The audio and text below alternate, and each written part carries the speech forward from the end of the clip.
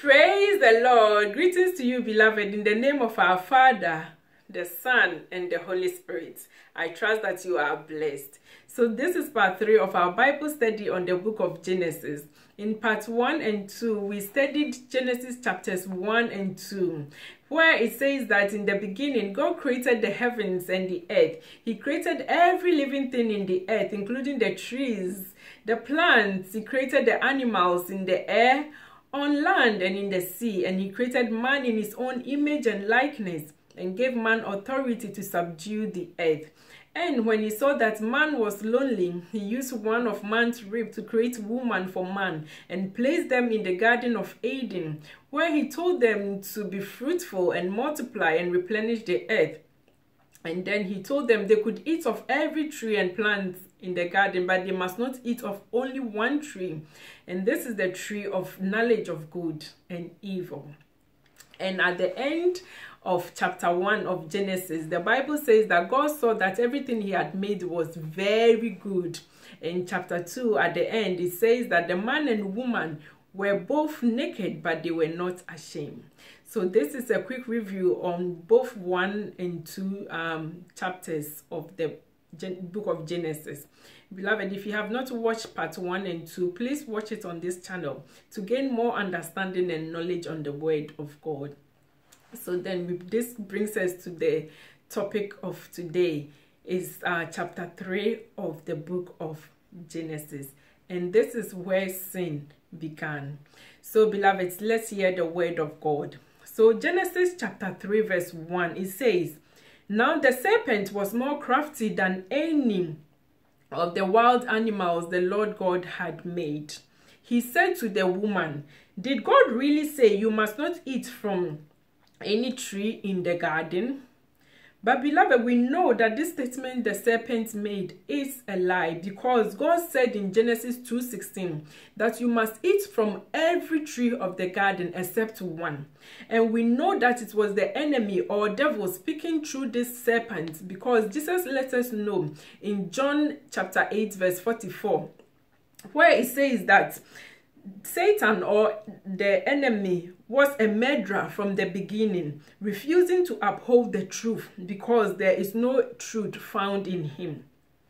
So beloved, whenever we are reading the Bible and we come across anyone who tells lies, this refers to the enemy or Satan. And this is why we know that it was the enemy using the serpent's body to speak to Eve. And in the beginning, Satan, or the devil, was not evil because he was an angel whom God anointed. And let's read, beloved, in Ezekiel 28 verse 14, what it says. So Ezekiel 28 verse 14 says that Satan was originally an anointed angel created by God. And Hebrews 1 verse 14 tells us that angels are ministering spirits sent to serve those who will inherit salvation. So the devil, known as Satan, was an angel, beloved, created by God to minister to God and to serve his children. And Hebrews 1 verse 14 says that angels are spirits. So Satan, whose angelic name was Lucifer, and we can find this in Isaiah 14 verse 12. His original name was Lucifer. Him not having a human body to appear in, because he's a spirit, beloved, he chose to enter the serpent in order to deceive God's children. So when Satan twisted the truth by saying to Eve, "Did God really say you must not eat from any tree in the garden?" The woman said to the serpent, "We may eat fruit from the trees in the garden, but God did say, you must not eat fruit from the tree that is in the middle of the garden, and you must not touch it, or you will die." Beloved, although Eve knew part of this truth, it was not the whole truth that she knew. And this is why the enemy, or Satan, chose to deceive her instead of Adam. Originally, it was Adam that God told that you must not eat from this tree. So maybe Adam told Eve, but Eve added to the truth here, saying that God said you must not touch it. But God never said you must not touch it. He only said that you must not eat it. And this is what the devil does to us today. If he knows that you don't know the whole truth of God's word, then he can deceive you. This is why, beloved, it's so important that we take our time to read the word of God ourselves. It's good to hear the word of God preached to us, but it's more beneficial when we read it one-on-one, when we go to God directly instead of going to God through someone, because then you will not always hear the truth, all of it. But when you read the word of God, then you are certain and sure that you are really hearing the word of God 100%. And this is mainly why the devil, knowing that Eve did not know the whole truth, chose to talk to her instead of talking to Adam, who heard the word of God from God's mouth. So going on, then Satan said through the serpent, you will certainly not die. Satan twisted the truth here again, beloved, by saying you will certainly not die. But God has said that when you eat of the truth, you will die. And we know that, beloved, even though they didn't die instantly, first of all, their spirits was separated from God, which is spiritual death. And finally, we know that they eventually died. So Satan goes on to say in verse 5, for God knows that when you eat from it, your eyes will be open and you will be like God, knowing good and evil. Beloved, these people were already made in God's image. Not only that, but God actually breathed his spirit into them, making them both man and God on this earth. Moreover, God had given them power and authority to reign on this earth. So they were the gods of this world. So for Satan to come and tell them that they will be like God was a lie. And this is what Satan still does to us today, beloved. Even though we are born again, and being born again simply means that we receive Jesus as our Lord and Savior. And Jesus has said that when we receive him as our Lord and Savior, he comes and stays in us with his Father. So even though we are born again, when we have the Spirit of God living in us, beloved, sometimes when we pray as if God is not with us. And this is because of lack of knowledge on the word of God. Most people will pray like this: oh God, where are you? Show me your presence. God, let me see you. God, where are you?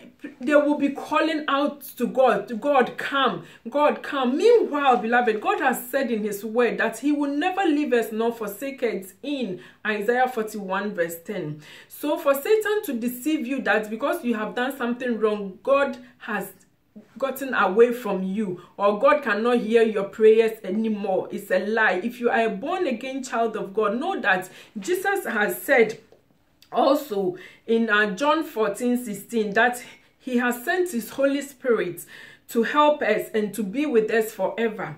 And he also says in John 14:23 that when we believe in him and make him our Lord and Savior, he and his Father will come and live inside of us. So beloved, all these scriptures makes us know that Jesus is and his Father and the Holy Spirit are all inside of us, so that whenever we need anything, beloved, we don't look out in the sky to call on God as if he's very far away. He is right here with us in our spirit. And if you know this truth that God is right inside of you, beloved, it will help you and even help you to pray better prayers instead of praying long unbelieving prayers. Beloved, if you know that God is right inside of you, your prayers will be full of thanksgiving and few requests, because you know that God is already inside you, and through the death and resurrection of Jesus Christ, he has already provided everything you need. So when you are praying, your prayers will be full of thanksgiving, thanking him in advance for whatever he has done for you and the things that you need,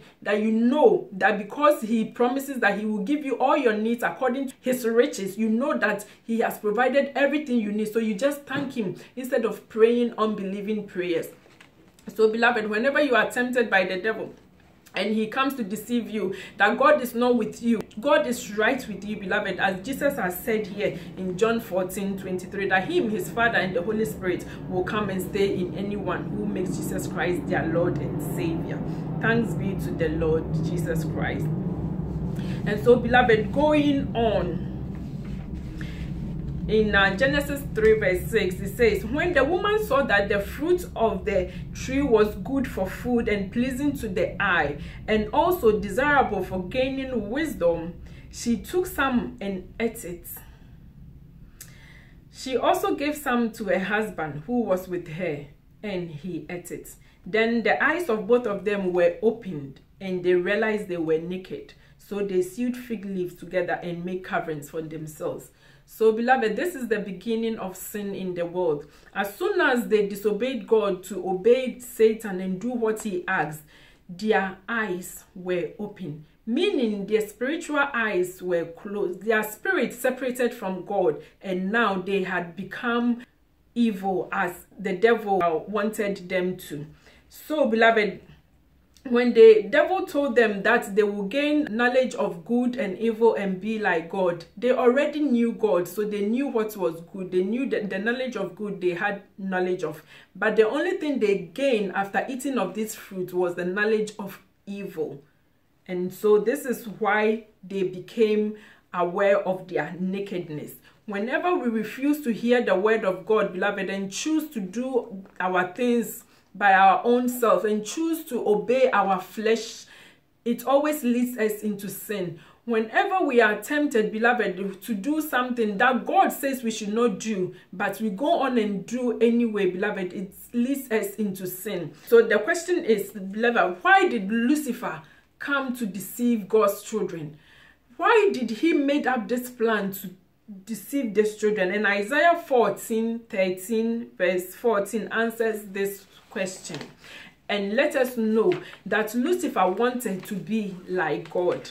So Satan went to the garden to deceive them through the serpents because he wanted to be like God, because he knows that he cannot be like God, to go to God directly and claim God's power. The only way he could be like God, beloved, was to go and deceive God's children and take the authority and power that God has given them. So let's read Isaiah 14 verse 13 to 14, where it says that Satan has said in his heart, I will ascend into heaven. I will exalt my throne above the stars of God. I will also sit on the mount on the congregation of the farthest side of the north. I will ascend above the height of the clouds. I will be like the Most High God. Although, beloved, God had created Lucifer with special abilities, he didn't create him in his image nor likeness. Neither did he breathe his spirit into him or give him power and authority over all the things that he had created on earth. It was only Adam and Eve, God's children, whom God gave this authority to take dominion and subdue the earth. Therefore, if Satan wanted to be like God, beloved, and he cannot conquer God because God made him, the only other way that he could become God was to steal the authority that God had given his children to become gods of this world. And Satan was going to do this because he knew from Romans 6:16 that you become servants to whom you obey. Remember that Satan knows the word of God very much, and in Luke 4, he even used scripture to deceive Jesus Christ. But because Jesus knew that he was the Son of God and he is the Son of God, he rebuked Satan and he left him. So the devil, the only plan that he was going to use to steal Adam and Eve's authority and being gods of this world so that he will become the God that he wanted to be, was to deceive them, so that when they obeyed him, their power and authority will be transferred to him. And sad to say, beloved, they obeyed him. And as soon as they obeyed him, their power and authority quickly transferred to them. They became slaves, as Romans 6:16 says, to the devil. And he got their power to become the God of this world.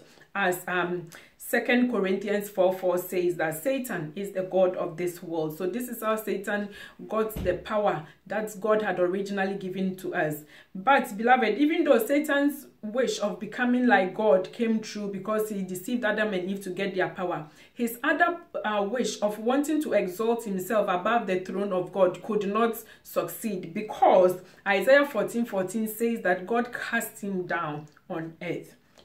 So beloved, continuing on from Genesis 3:8, it says that then the man and his wife heard the sound of the Lord as he was walking in the garden in the cool of the day. and they hid from the Lord among the trees of the garden. But the Lord God called to the man, "Where are you?" Beloved, this is what sin does. It causes separation between us and God, therefore making it so hard for us to have communion and fellowship with God. Beloved, it was not God who didn't want to see man. God actually wanted to see man and called out to him, "Where are you?" But it was man unwilling to see God, beloved, because of his guilt conscience. So Adam answered, "I heard you in the garden, and I was afraid because I was naked, so I hid." And God said, "Who told you that you were naked? Have you eaten from the tree I commanded you not to eat from?" The man said, "The woman you put me here, she gave me the fruit from the tree, and I ate it." Then the Lord said to the woman, "What is this you have done?" The woman said, "The serpent deceived me, and I ate." Adam and Eve, beloved, did not accept responsibility for their sins. They did not accept responsibility for their disobedience and blamed it on each other. And we also do the same things, beloved. Imagine how many marriages would have been saved if people accepted responsibility of their sins and asked forgiveness from each other. Beloved, these people, if they had asked forgiveness from God, would their story have changed? Nobody knows, but it could have. Because 1 John 1:9 says that if we confess our sins, God is righteous and able to forgive us and to cleanse us from all unrighteousness. So maybe they could have been forgiven, but who knows? Anyway, right now, Jesus Christ has come to die for our sins. And 1 Corinthians 15 verse 21 says that just as one man brought sin into the world, so one man, Jesus Christ, has also brought his righteousness to us. So even though these people allowed the devil to deceive them, and through that they lost their righteousness and their being gods and their authority on this world, God, through Jesus Christ, redeemed us from this curse. And now we can claim Jesus' victory over our lives, that the devil is no longer over us. He is no longer our master. We are no longer his slaves because we are children of God. Jesus Christ has redeemed us from the curse of the law and made us children of God. He has made us right with God. So, beloved, continuing on Genesis 3 verse 14. So the Lord God said to the serpent, "Because you have done this, cursed are you above all livestock and all the animals. You will crawl on your belly, and you will eat dust all the days of your life." So God pronounced the curse, beloved, on the serpent who allowed himself to be used, and it lost its legs. Beloved, Jesus has said in Luke 17 verse 1 that things that cause people to sin are bound to come, but woe through whom they come. Beloved, the enemy is always looking for people to bring out his wishes. The same way as God uses people to bless others, there's the same way that the enemy, who is Satan, also uses people to bring bad things and to bring curses to people. So the question is, beloved, are you making yourself available for the devil to use you to destroy people's life by destroying their reputation or by being mean to them? Or are you being used by the Holy Spirit to bring glory and to bring praise to God through the way you minister to people? Beloved, whatever you do, make sure that you are doing it so that God's name will be glorified in it. And know that whatever you do on this earth, as Jesus says, you will have your reward to you. So if you are doing it to bless God's people, then know that you have a good reward with the Lord. But if you are letting the devil use you, beloved, to tarnish someone's image, to spoil someone's good name, beloved, then know that when it's time for God to bring the enemy his curse, Satan his curse, you will get yours along with the enemy. And as we can see here, it was the serpent who even got his punishment first before the devil himself. So let's go on, beloved. So God continues to curse the devil and said in Genesis 3 verse 15, "I will make you and the woman hate each other. Her offspring and yours will always be enemies. Her offspring will crush your head, and you will bite her offspring's heel." So, beloved, the second part of this punishment was for Satan himself. The first part was for the serpent who allowed himself for the devil to use him. He lost his legs. And this second part of the curse is for Satan himself, where God said that the woman's offspring, who God was referring to Jesus Christ, as the New Testament makes sense, know that Jesus will crush the devil's head. And this is why it says in Colossians 2:15 that on the cross, Jesus Christ, who is the offspring of the woman, defeated all powers and forces. He let the whole world see them being led away as prisoners when he celebrated his victory. So, beloved, through the resurrection of Jesus Christ, this prophecy in Genesis 3:15 came to pass when Jesus Christ crushed Satan's head by defeating death and rising on the third day. And in Revelations 1:18, Jesus says, I am the living one. I was dead, and now I am alive. Look, I am alive forevermore. Wow. And I hold the keys of death and hell. Beloved, this is what we are all waiting for. It is already accomplished, but we are waiting for the day that we see Jesus Christ come on back to take us with him. Beloved, this thing that brought curse to man, God in his own power made Jesus Christ, beloved, to come and take this curse away from us. So even though God was giving this curse, beloved, in Genesis chapter 3, he already made a plan that, devil, you are not going to have dominion over my children forever, because I'm sending my own son. My own son, through this woman, will come and defeat you, will come and crush your head. Oh, beloved, thanks be to God, because this prophecy has come true. And this is why we have gotten our authority back. So, beloved, even though Adam and Eve got this curse, know that Jesus Christ has already redeemed us. And this happened 2,000 years ago. So we are no longer under this curse that Adam and Eve are going to get now.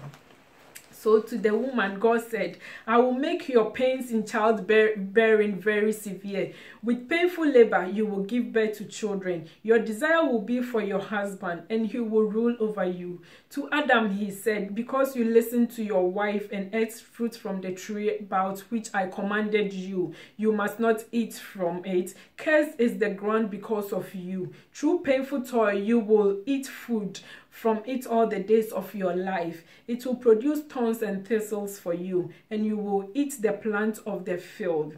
By the sweat of your brow you will eat your food until you return to the ground, since from it you were taken. For dust you are, and to dust you will return. Beloved, they received this punishment because Galatians 6:7 says that do not be deceived. God is not mocked. For whatsoever you sow, you shall reap. Beloved, and also Romans 6:23 let us know that the wages of sin is death. So for what they had done by disobeying God, the only thing that they received, the reward of their punishment, was death. So they reaped what they sowed. God told them that, beloved, they would die when they eat of the tree. And because God's word must always come true, they died. And so in verse 20 of Genesis chapter 3, Adam named his wife Eve because she would become the mother of all the living. The Lord God made garments of skin for them, for Adam and his wife, and clothed them. Beloved, even though they had disobeyed, God had compassion on them and provided them with better clothing compared to the leaves they covered themselves with. Beloved, the leaves could not protect them from the harsh weather conditions that were going to come. They could not be protected from the rainy season. They could not be protected from the scorching sun by the leaves, beloved. And God knew what would be better for them. God provided them with the skin of an animal, beloved, that real leather, to protect their nakedness and to protect them against harsh weather conditions. Beloved, see how God loves us. Even in their sinful states, God still had compassion and gave them the better thing for them, beloved. God loves us so much, beloved. And whenever we think that we have a need, beloved, all we have to do is to bring it to God, because as we can see, God loves us. He cares more for us. His plans for us, the Bible says, are good and not evil. And this is why he says in Matthew 6:31-33 that even though, but beloved, we have needs, we have material needs, things that we need on our body to be able to live life successfully. Beloved, we have all these needs, but we should not make our focus on these things. Instead, we should focus on his things first. And all these things, the food, the clothing, the cars, the houses, the riches that the world is chasing after, beloved, God says they will come chasing after us. God loves us so much, beloved. Even when Adam and Eve disobeyed, God still had mercy to protect them with better clothing. How much more we who are saved now by believing in Jesus Christ, how much more would God protect us and provide for us, beloved? We are certainly blessed. So, beloved, continuing from Genesis 20, chapter 3, verse 22, and the Lord God said, the man has now become like one of us, knowing good and evil. He must not be allowed to reach out his hand and take also from the tree of life and eat it and live forever.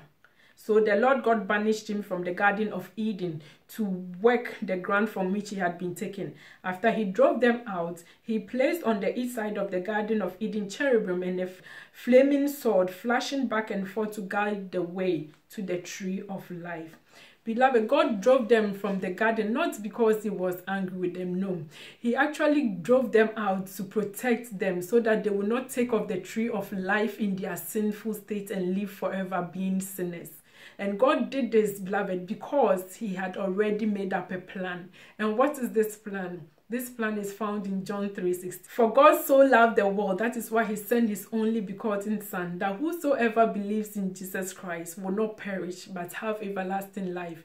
God had already made this plan, beloved, and he made this plan to redeem them from the curse so that we will not live in sin forever. Because what had happened was going to make Adam's descendants all become sinners. And God would not want them to eat from this tree. Once they ate from the tree of life, they will live forever. And God didn't want them to be sinners forever. So he made up this plan that one day my son will come on this earth. And my son's death will redeem you from this curse so that you can have everlasting life with me.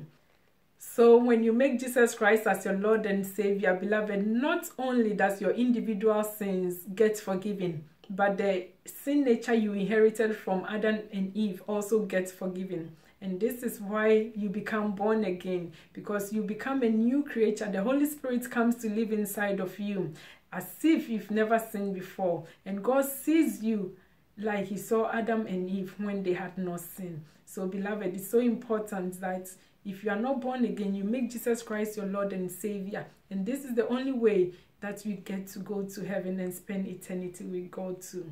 You are blessed. Thank you so much, beloved, for joining me to do this study. We've come to the end of this study now. So join me next time when we do the part 4.